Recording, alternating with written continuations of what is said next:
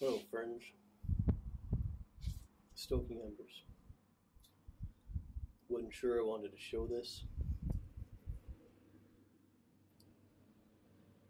but it's got me kind of jerked up. So I'm thinking I probably just can't keep it. Gotta share it. No, there's a story. You know you want to hear it.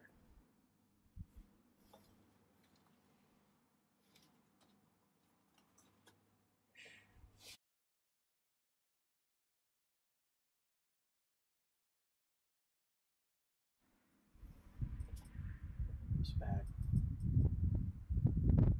Found it. So here's the deal. I was out walking. Try to do that every now and then. Keeps the mind clear. Stays healthy.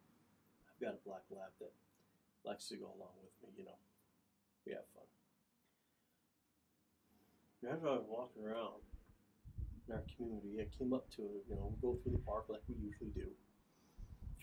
And over by the playground, I find this bag.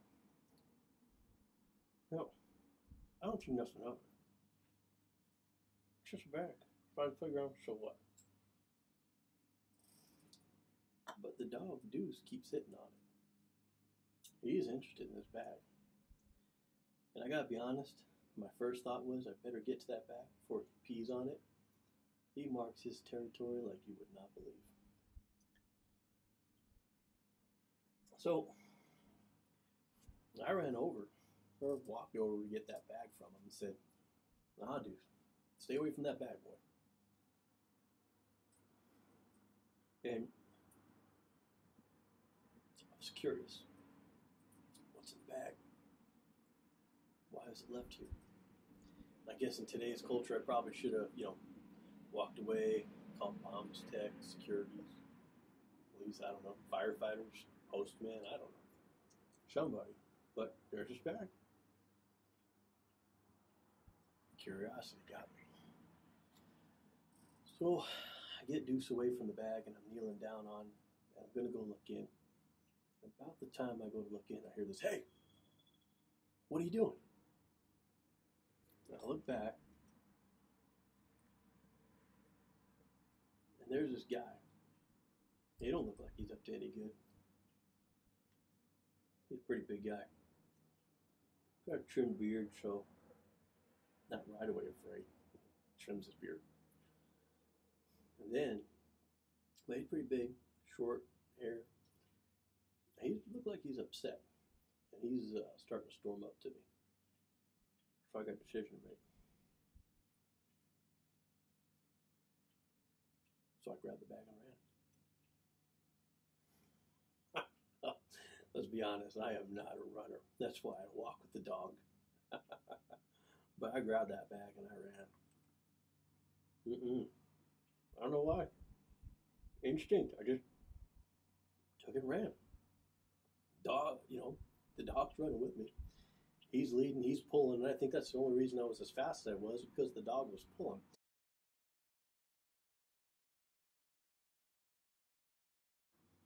No boy gives me chase. And he ain't gonna catch me, but I'm getting scared. So I go a little bit faster. A little bit more. I'm thinking, can't keep up. I gotta stop,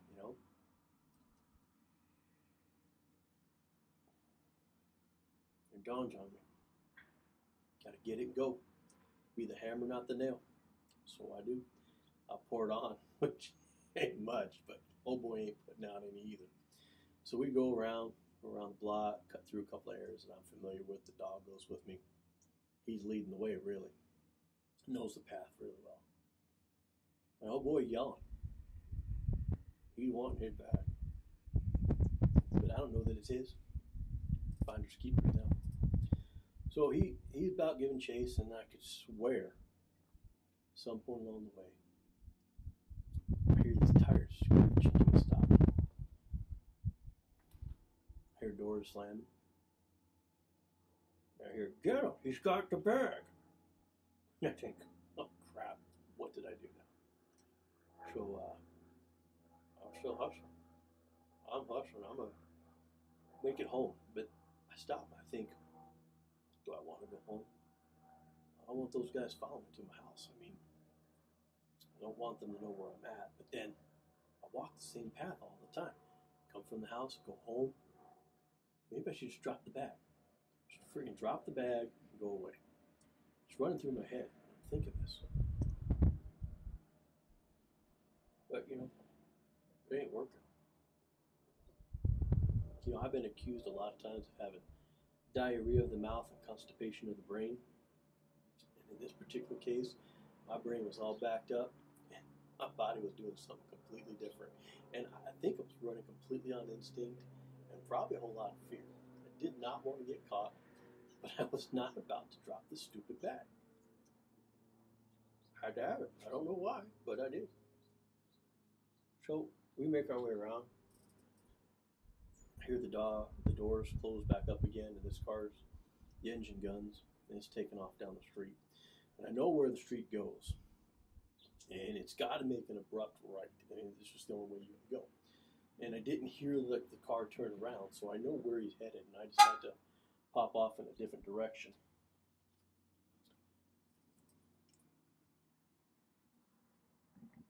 So I did. And I hunkered down into some bushes, which wasn't smart because they had these thorns in them, and that hurt like crap. But the dog and I were hunkered down. And I saw old boy in the distance, and he was trucking, but he was going in a completely off direction. I'm not even sure what he's looking for. Don't know if he's going to a car. Don't know if he lives in the area. He's going home. But I had this thought that couldn't be all on the up and up because it's not like he said, I'm going to call police. You know, he didn't bring out no phone. He just was yelling at me to stop. And this other car, I don't know who they are, but they're looking for me too. So I hunker down and I wait. And then when I think it's all good, I don't hear the car anymore. I don't see old boy. I pop up out of them bushes. I head on home. Looking over my shoulder the whole time because I'm a little bit worried. It might come out and be looking for me. So I finally got home. Got this bag.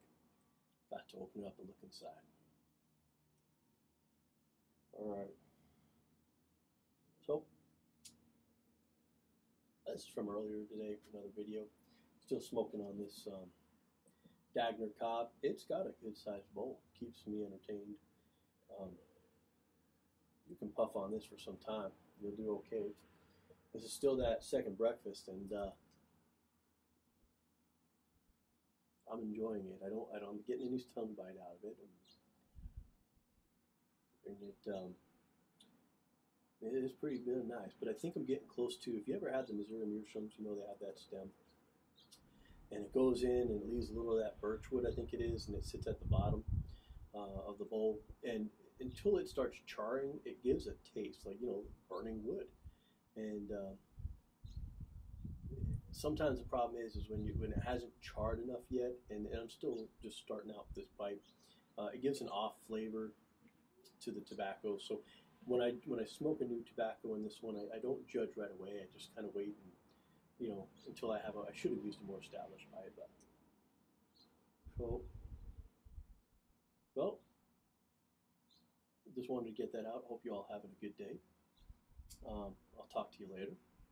Thanks for watching, and I'll see you next time. Oh, what? You only know what's in the bag, don't you? Well, I'll tell you. The bag is full of crap, just like the rest of my story. So, the big guy I'm describing isn't menacing. It's my old buddy Bulldog Piper. And Bulldog is relocating back home to Ohio. And he didn't want to take all his tobacco with him. So he made me an incredible deal. Loaded this thing up with all kinds of jars of aromatics. I don't know what he's thinking. Aromatics are great. So I picked out quite a bit. I don't think I could actually show it all to you in a reasonable time, but let's look at a little bit. This jar is some GLP's Robusto. Let's see, I've got some Peretti Thanksgiving 2016. Corncob Pipe and a Button Nose from 2016. What's this one? Grand Cru from Chacombe, I don't know. This one's sealed up.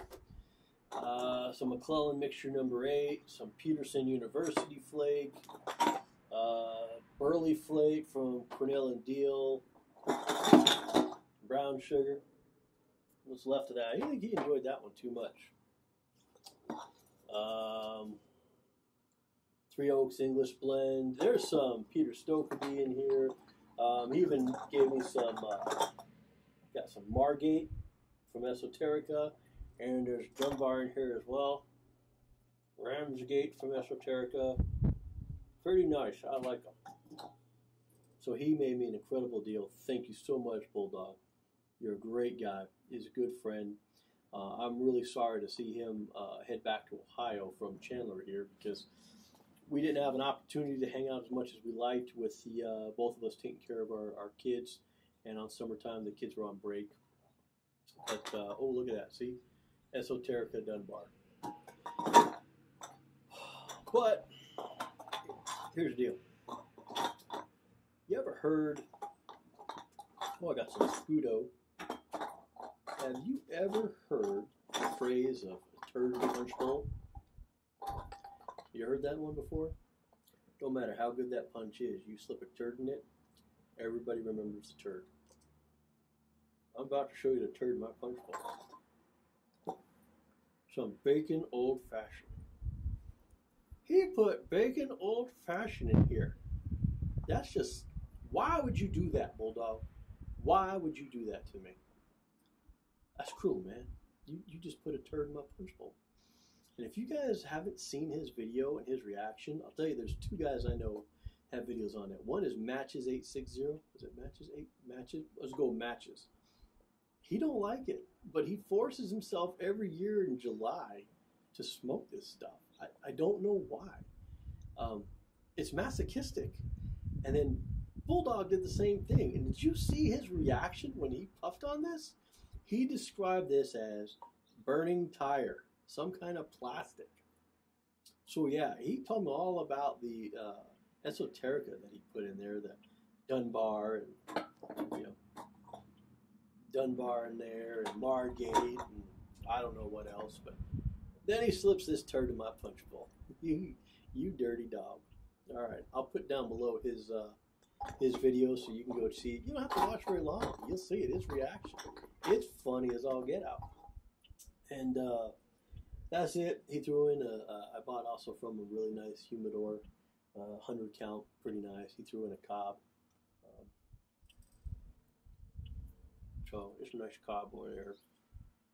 I think it's that Amber Bit Danish. I don't know. It's a naked cob or unfinished, because you can see it's got all the kernels readily available. And if you look at my Dagner style, it's kind of mudded in with the, I'm not sure what they use, I forget, Paris of Plaster or something, or Plaster of Paris, whatever. Alright guys, last video. I just want to thank to Bulldog.